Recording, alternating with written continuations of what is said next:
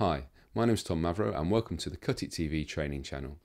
The channel has been set up to provide easy to follow training tutorials in today's key media production software. Cut It itself is a UK based training company with over 15 years experience providing hands-on training in media production. If you would like any further information about our training services, please visit our website at www.cut-it.tv or check us out on social media. I hope you enjoy the following tutorial.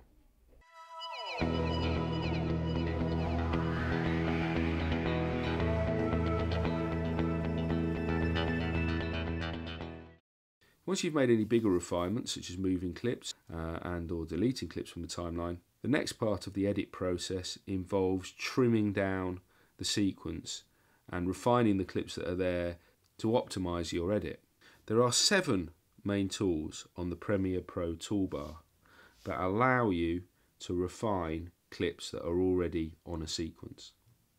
The first tool I'm going to mention is the arrow tool.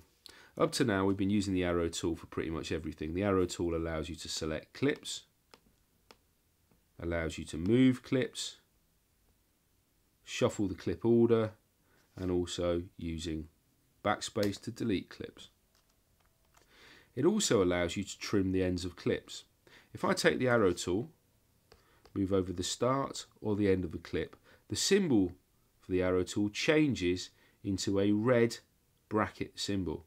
Notice that there is an arrow on this symbol, and the arrow points into the clip that is going to be affected by the tool. So pointing this way, it's going to be picking up the start of this clip here. Pointing this way, it's picking up the end of this clip here. If I move to the start of the clip, click with my mouse and drag, the clip is trimmed. As you can see, it's trimmed frames off the start of the clip. As you can also see, it's left a gap. I'm just going to undo that again. If I move over the end of the clip, do the same thing, drag inwards like that. Again, it's trimmed the end of the clip, amending its out point, and again, it's left a gap. So the first disadvantage of using the arrow tool to trim a clip is that it leaves gaps. If I want to extend the clip, the arrow tool will also allow me to do so, but only where I have a gap or space on the timeline to extend the clip into. As I hit the end of the gap here, it won't let me go any further without moving any clips that are already on the timeline to make room for the additional footage I'm adding to the clip I'm extending. So this is the second bigger disadvantage of using the arrow tool to trim clips. There is, though, a tool that's specifically designed to do the same job but get around the problem of leaving gaps or having to create a gap to extend a clip into. The tool is known as the Ripple Edit tool, or the Ripple tool for short, and its keyboard shortcut is B.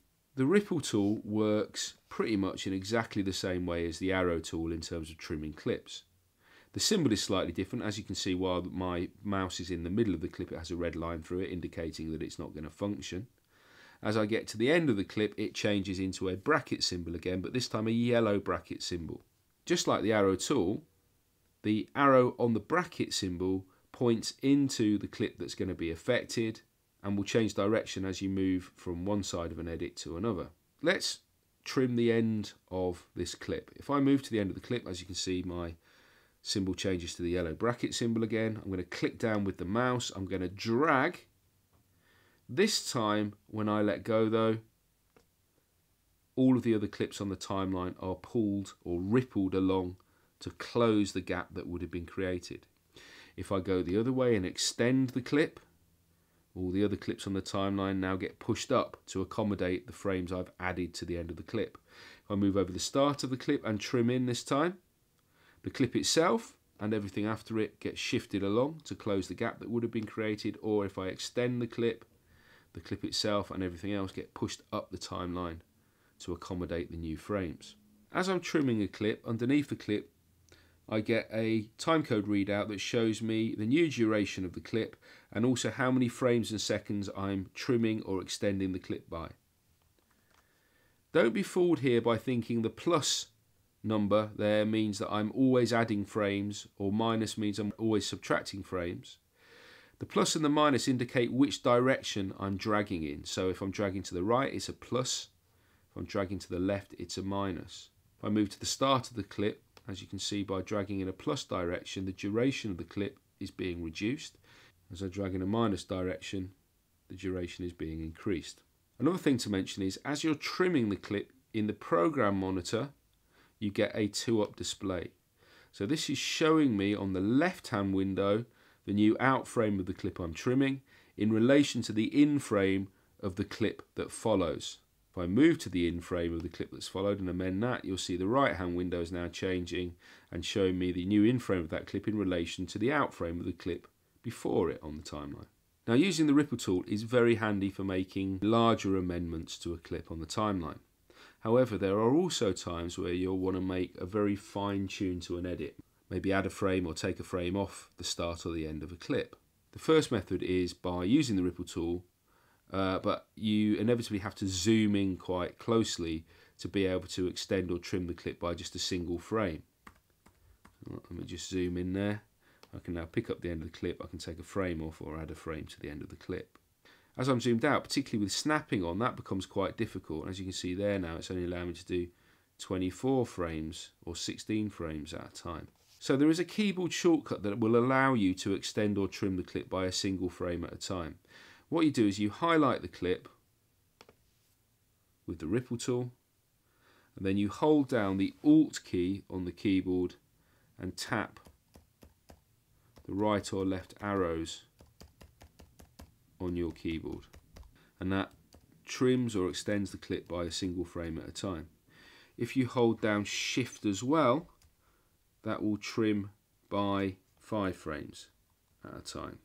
On a PC, the shortcut is slightly different, as it uses the Control key and the left and right arrows as opposed to the Alt/Option key and left and right arrows. There is one more really useful keyboard shortcut to trim clips on the timeline. This shortcut only works on the Video 1 and Audio 1 tracks. It also only works in terms of trimming a clip in rather than extending it, making it shorter rather than making it longer. But as the most common trim to want to do is usually making a clip shorter, and also as you almost always inevitably end up creating an initial sequence on the Video 1 track, this is a really handy shortcut to know. What you do is you line up your playhead inside the clip where you want to trim the in or the out point to. In this case, I'm going to trim the in point to where the playhead is.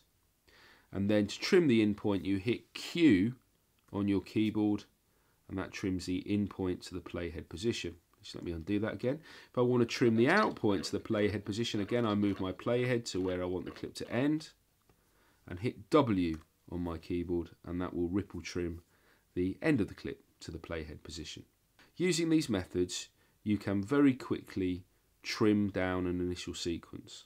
In terms of trimming down a sequence, these 3 methods allow you very quickly to trim down the start or the end of clips. However, what they don't allow you to do is to take out the middle section of a clip. So let's just look at how to address that.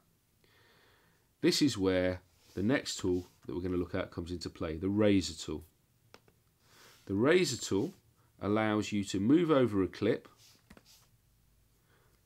line up the playhead with the start of the section you want to get rid of, and click, and it cuts the clip into 2 sections.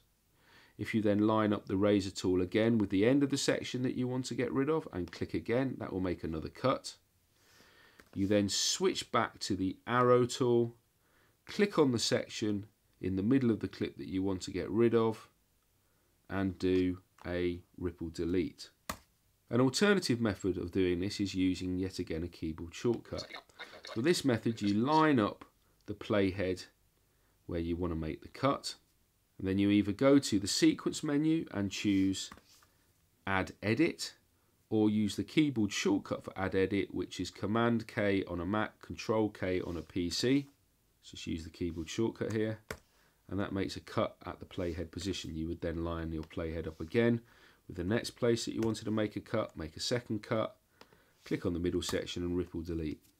The advantage of this method is you don't need to leave the arrow tool to do it, so it's very quick to then select and delete the portion of the clip that you want to get rid of. So trimming clips by using the ripple tool or the fine-tune keyboard shortcut, or using the Q and W keys on your initial video 1 track, and also using the razor tool or the keyboard shortcut to delete sections of clips, are all methods of taking an initial rough sequence and refining it down into a tightly edited sequence.